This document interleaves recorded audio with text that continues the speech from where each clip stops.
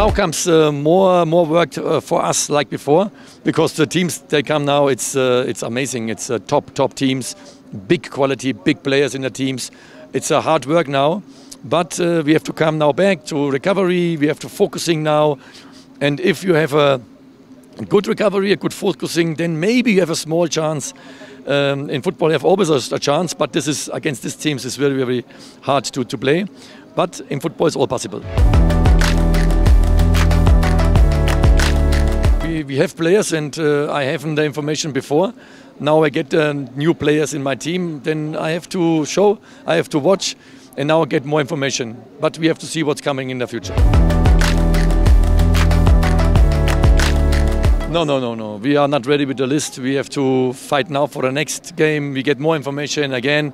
And then in the end of the day, we have a preseason as well. And this preseason, we figure out which player it's exactly for us and which not.